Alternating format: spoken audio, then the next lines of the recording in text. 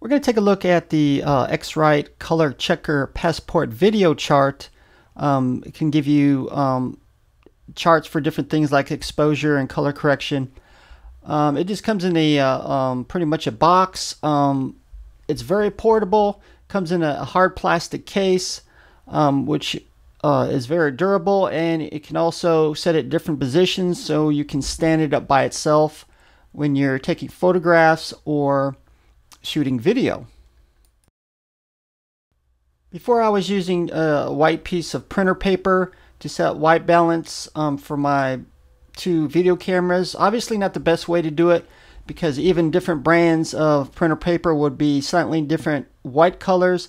That's why a white balance or gray balance card is much better for setting color balance, because it's pretty much set to the right standard of whiteness.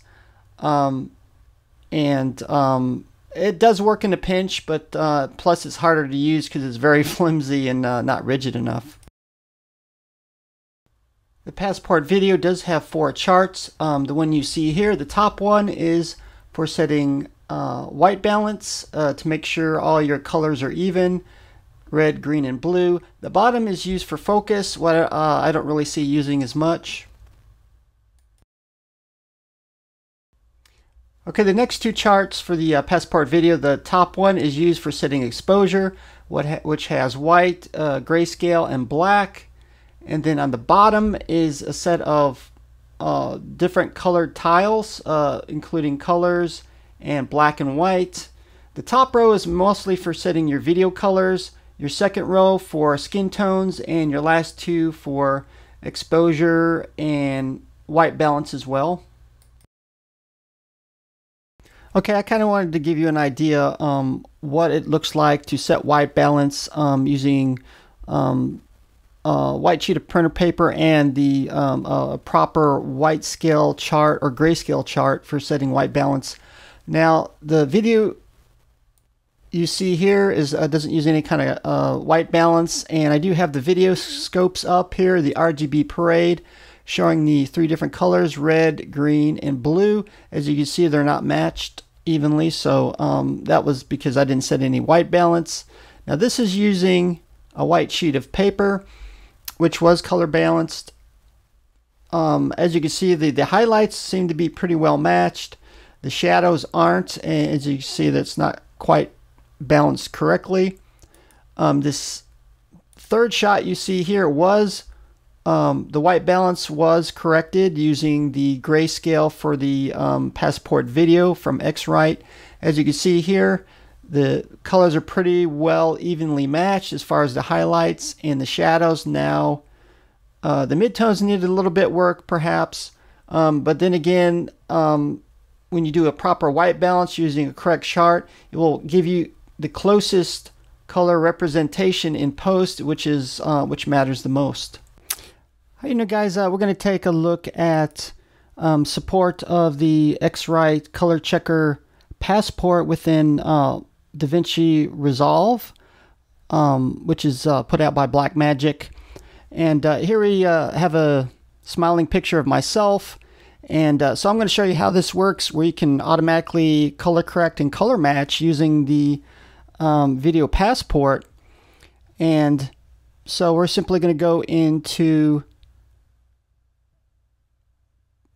2 things. First, we can go to the color match chart here, and here we can see X-Rite ColorChecker right here, and then you can set this as needed. In fact, we're just going to let to the default settings, and we simply go to this right here, and we're going to go to color chart right here. Now we're going to go ahead and zoom into the picture so we can a little bit more easily match, and then you simply take the corner of each one and we're going to superimpose it onto the color chart.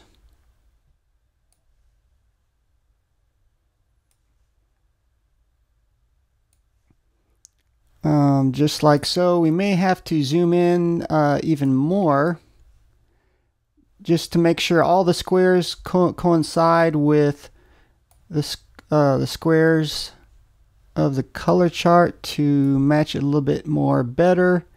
Okay, just like so. Okay, this should work right here. Then you would simply go down to here and click match. Now, unfortunately, this newer version of the ColorChecker Passport video won't work because this is simply a newer chart, and I'll click to show you here. And we're going to turn this off, because if you see this color chart down here within DaVinci Resolve, the squares are totally different colors. It starts with brown, peach, blue, green, and here up here it's actually yellow, red, it looks like violet, blue, and so on. So the support for this newer Passport video will be supported in a future version of DaVinci Resolve, as well as in Color Grading Central's Color Finale for Final Cut Pro 10. It's going to be out this year, and here I'll show you. We're going to click to match, and it'll be totally useless until the update comes out, as you can see. So, but just to simply show you the functionality of how it works is all I'm really doing. But I am going to plan to implement it in future editing.